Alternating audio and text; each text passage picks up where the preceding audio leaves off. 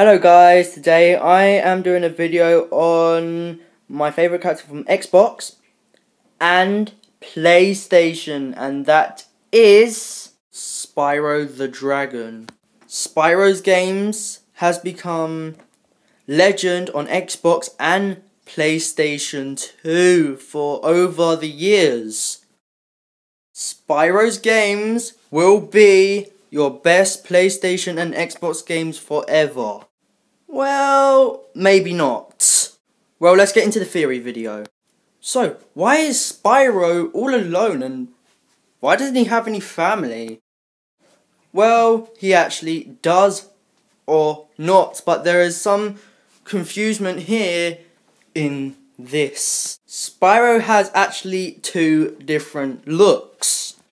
Like his original look and the dark look. Yeah, mate, you don't want to mess with dark Spyro.